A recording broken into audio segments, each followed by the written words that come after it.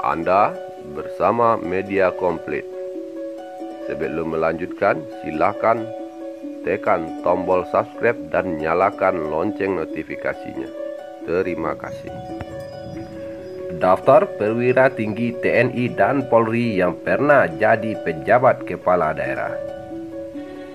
Pemerintah mewacanakan perwira tinggi TNI dan Polri menjadi penjabat kepala daerah pada tahun depan. Alasan pengisian jabatan tersebut karena ada sejumlah kepala daerah yang akan habis masa kepemimpinannya pada 2022 dan 2023. Adapun pemilihan kepala daerah selanjutnya baru akan digelar pada pemilu 2024. Rencana ini bukanlah hal baru. Pada pilkada sebelumnya, pemerintah menunjuk sejumlah pati TNI dan Polri untuk menjadi penjabat gubernur.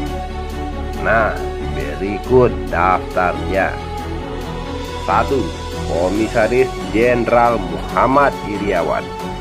Pada tahun 2018, Iriawan yang menjabat sebagai asisten operasi Kapolri dengan pangkat Komisaris Jenderal dilantik sebagai pelaksana tugas Gubernur Jawa Barat. Pelantikan di Gedung Merdeka Bandung itu dilakukan Menteri Dalam Negeri Cahyokumolo mewakili Presiden Joko Widodo. Iriawan menjabat sejak 18 Juni hingga 5 September 2018. Saat ini, mantan Kapolda Metro Jaya tersebut telah pensiun pada 2020. 2. Inspektur Jenderal Carlo Bricteu. Ketika menjabat sebagai staf ahli bidang ideologi dan konstitusi di Kementerian Koordinator Politik, Hukum dan Keamanan, Carlo ditugaskan sebagai penjabat Gubernur Sulawesi Barat. Mantan Kapolda Sulawesi Utara itu menjabat sebagai penjabat Gubernur Sulbar sejak 30 Desember 2016 hingga 12 Mei 2017. 3. Mayor Jenderal Sudarmo.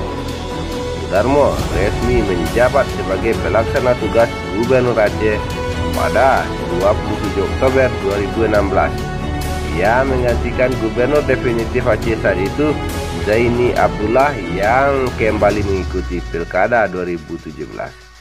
Sudarmo merupakan perwira tinggi TNI Angkatan Darat dengan jabatan terakhir sebagai staf ahli bidang ideologi dan politik Badan Intelijen Negara (BIN). Pada 2016, lulusan Akabri 1983 itu mengakhiri karirnya di BIN dan TNI, lalu mendapat kepercayaan mengisi jabatan Direktur Jenderal Politik dan Pemerintahan Umum di Kementerian Dalam Negeri. Selain PLT Gubernur Aceh, Sudarmo juga pernah ditugaskan menjadi penjabat Gubernur Papua dan dilantik pada 10 April 2018. 4. Mayor Jenderal Tantri Bali Lamo. Majen TNI Ahmad Tantri Bali Lamo pernah ditunjuk menjadi penjabat Gubernur Sulawesi Selatan. Kala itu ia masih menjadi asisten personalia Kepala Staf TNI AD. Karena masih menduduki jabatan struktural di lingkungan TNI, Panglima TNI menugaskan Tantri Bali sebagai staf ahli Menteri Dalam Negeri. Jabatan itu setara dengan eselon 1. Keputusan Panglima itu dibuat sehari menjelang Tantri Bali dilantik Mendagri sebagai penjabat Gubernur Sulawesi Selatan 19 Januari 2008. Jadi yang bersangkutan sudah bukan lagi TNI aktif walau belum pensiun, kata Kepala Pusat Penerangan TNI Marsikal Muda Sagom Tumbom kepada pers kala itu. Setelah menjadi penjabat gubernur, Tantri Bali kemudian ditunjuk menjadi Dirjen Kesatuan Bangsa dan Politik Kementerian Dalam Negeri pada 2019 sampai 2015. Nah, bagaimana menurut netizen semua? Berikan pandangannya di kolom komentar. Terima kasih. Wassalam.